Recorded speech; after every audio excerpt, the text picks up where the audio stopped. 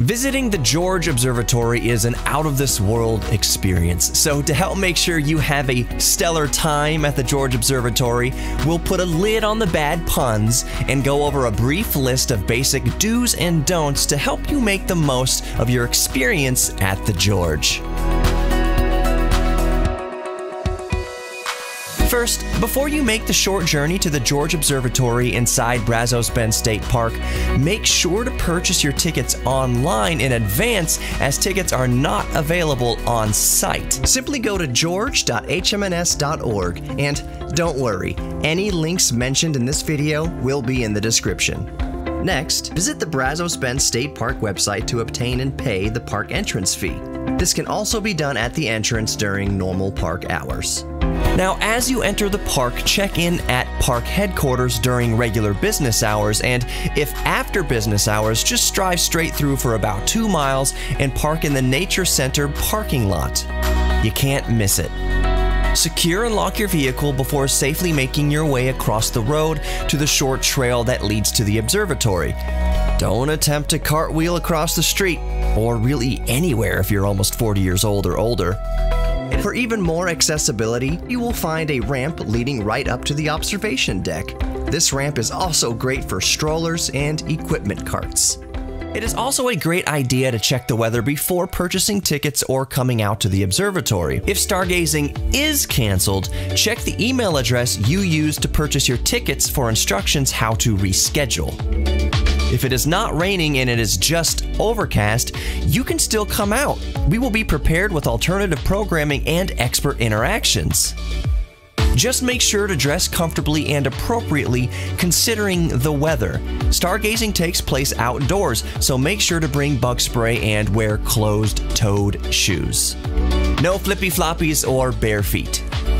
Also keep in mind that access to telescope domes and/or eyepieces may possibly be limited.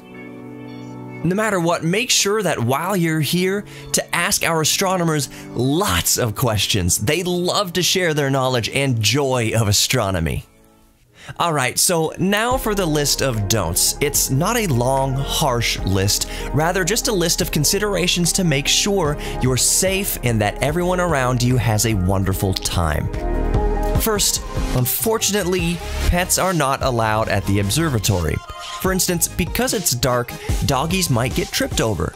Puppers can get hurt, and so might someone tripping over your good boy or good girl. Unless it's a trained service animal, it's just safer for pets to stay off the observatory grounds. Also, along the lines of safety, no running is allowed on the upper deck. Not only is it dark and tricky to see, but the deck can be slippery in places. These slick spots can be extra difficult to see in the dark, so it's just best to tread carefully. Heavy footsteps can also jiggle any telescopes nearby, making the image blurry and even ruin long exposure astrophotography, so walking carefully is safe and great for everyone. Maintaining darkness is critical to astronomy and the adjustment of our eyes to the dark. So for this reason, it's important to never bring white light flashlights and never turn on your phone's flashlight and never use the flash on your phone or camera.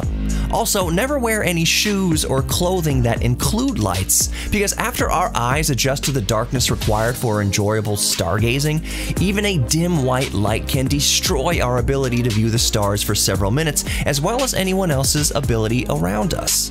So while every ounce of my being wishes they made flashing shoes in an adult size 10, I know I'd still need to leave them at home before coming to the observatory. The George Observatory, like all observatories, use red lights for basic illumination, as the red light spectrum causes the least interference with the human eye after adjusting to the darkness. Did you know that our eyes are actually extremely sensitive to green light? That's why green light is used in a lot of night vision applications. Neat! Anyway, I hope this list of do's and don'ts helps you to have the best experience possible at the George Observatory. We can't wait to see your dimly lit faces very soon.